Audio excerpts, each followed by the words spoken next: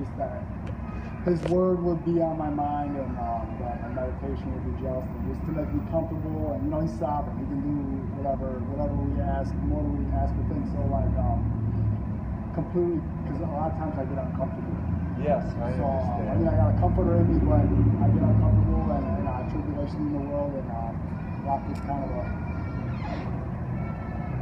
wicked town sometimes, So just for comfortability and just fire in my spirit and just righteousness and holiness and all right, those are that the fear of God would be struck into men's hearts when they see me.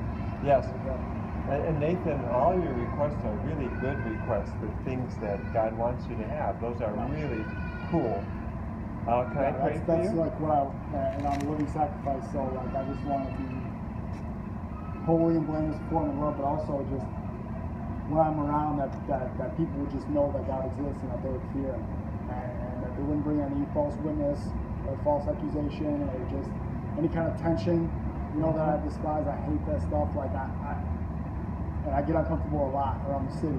And today I was getting my hair cut, and there's just in a black barber shop, and it was just wicked. And I stood. It's just tough. It upset you? Well, not. I'm just tired of it. Yes. I just want to be comfortable. Yes. And not be afflicted in fear in any way, or just not. Just that violence covers under the garment, So just that I wouldn't have any fear of violence. That God would keep me safe. That there wouldn't be any sexual perversity, sexual tension. I hate that. I deal with that on a daily basis all day long around town. Yes. For a job, I really need a job. You need a job. Yeah. Okay. So, Nathan, do you have a place to stay? Yeah, I get a disability check. Okay. So I have an apartment downtown. Yes, I understand. We need to pray for you. I do need money though. Yeah, I'm poor, and poverty. The poverty destroys them. So I can see why. Yes. I'm in poverty, and so just that I would have no lack. He who seeks Him out would have no lack, and I'm seeking Him diligently. So no lack, and just fire in the Holy Ghost. Okay, let's pray for you. Okay. Dear Heavenly Father, I thank you for Nathan, and he stated a lot of good things, that he is seeking you out, he's trying to have your will in his life, and one of the things that you promise is peace. And Nathan is seeing things happening around him that are evil, and it's making him uncomfortable. And Lord, I just pray every time that Nathan sees something that's evil, that he'll just turn to you, and that you tell us. I don't know if it's from me or I'm fasting and stuff, but I just the tension. I'm on the bus and the bus stop, and there's still fear sometimes. Yes. I shouldn't have, and yes. I don't feel like I have liberty yet. I should have liberty. Yes. And, I'm seeking that with all my heart, but I just don't feel like I have it. So all right, let's pray. Just mercy and truth and. Okay, and Nathan feels like he doesn't have the freedom in Christ that he needs to have. Fear can come into his life, and you tell us, do not fear, for I am with you always. And that the fruits of the Spirit are love, joy, and peace, and patience, and kindness, and self-control. And I just pray, O Lord, that these fruits of the Spirit may multiply in Nathan, and as he is totally at peace in your presence, realizing that you're always with him and empowering him, that he'll be able to trust some of these other problems to you. I just thank you for him. I thank you for his commitment to you. In Jesus' name I pray. Amen. And for a job, right?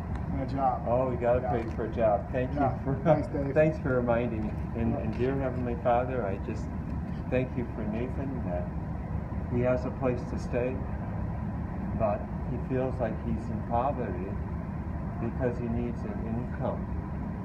And I just pray, oh God, that you would open a door. And I don't know if that door will open to a newspaper ad or if he'll be going to one of the Rockford services buildings in Rockford or wherever it may be. But you have a job for him somewhere.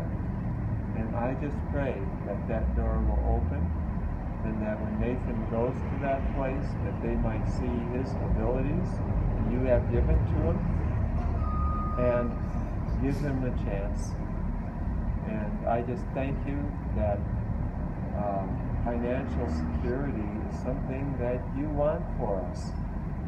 And I just thank you that all things are possible through him who strengthens us.